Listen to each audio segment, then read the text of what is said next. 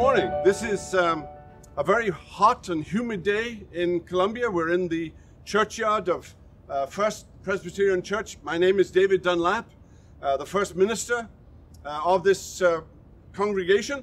And today we have John Calvert, a true American hero who fought in the Revolutionary War in 1776. Good morning. Good morning. As you mentioned, my name is John Calvert. I was born in 1734 and found myself joining up with the South Carolina militia. Actually, when I was 32, I stood beneath the Liberty Tree in Charleston resisting the Stamp Act and taxation without representation. Now, hold on. What's this Liberty Tree? Well, This is the Venerable Howe. always good to be back. You two didn't know each other, but we did.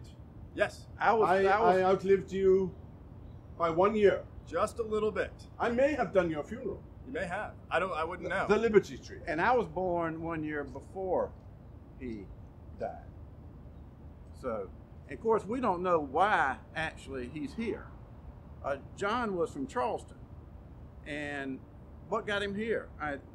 Now, before this church was here, there was a public graveyard here.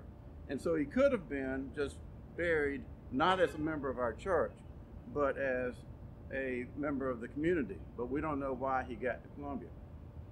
Now, the Liberty Tree was a tree. It was an oak, live oak. And it was in Charleston. And when Christopher Gadsden and a group of about 25 men got together, they were objecting to the Stamp Act. And so they gathered under that tree, and that's what caused them to start this process. And John Calvert was one of the members of that group. And he's not. You're not the only Revolutionary War soldier. There's another one just around the corner, for sure. Yes. Tell me about the British. The British were oppressive. They were taking our money.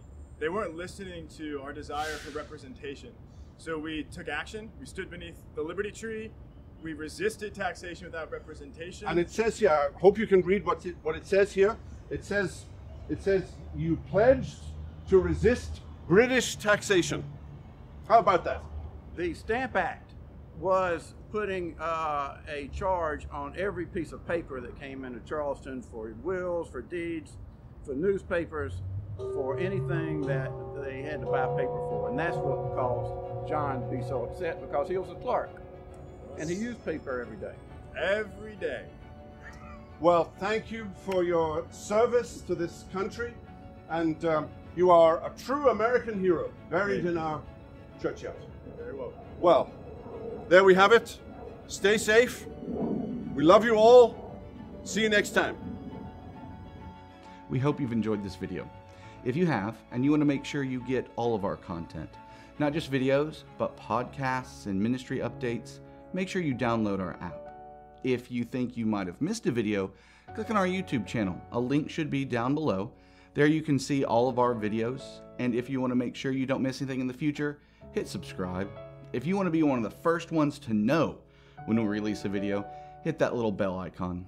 And if this video has blessed you, and you can think of someone else that it might help, use that share icon and send it to them. All, of course, for the edification of God's people and the glory of His name. Until next time, God bless.